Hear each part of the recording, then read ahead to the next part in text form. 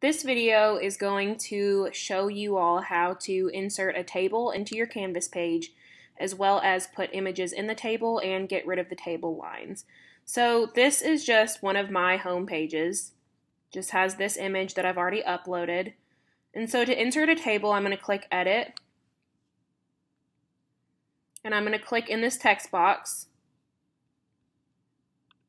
And it'll bring my cursor up next to the photo.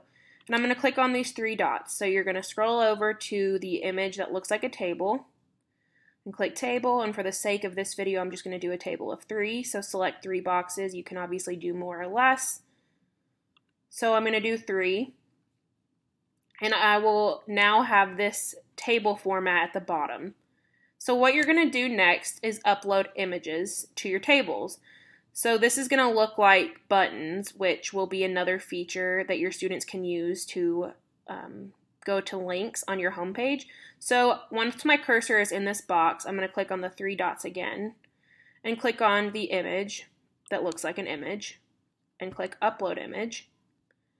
And so I just have some icons on my desktop that I screenshotted to upload into these boxes.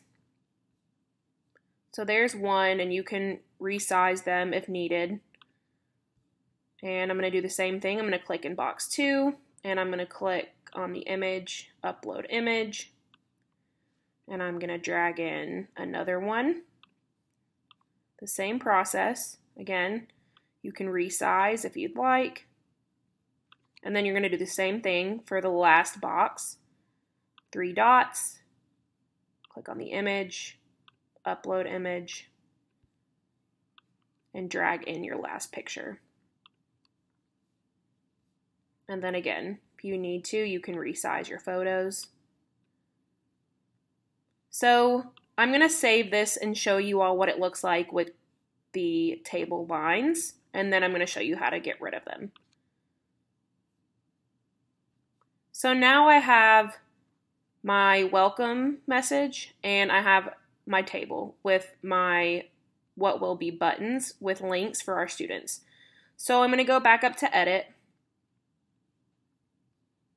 And in order to get rid of these table lines, I'm going to click on the table and highlight it. And then I'm going to click on the 3 dots again, and I'm going to click on the table icon and click on Table Properties. So I personally like to align my things to the center, but that's a personal preference. So I'm going to click Alignment Center and then go to Advanced. And you're going to click on Border Style. And you're going to click Hidden and Save. So now you're going to repeat the process and you're going to click on the 3 dots. And you're going to do Cell Properties, Advanced, Hidden, Save. So now you can see that all of your lines are gone. So when I push the Save button, I now have pretty buttons that are no longer in a table. And it's as easy as that.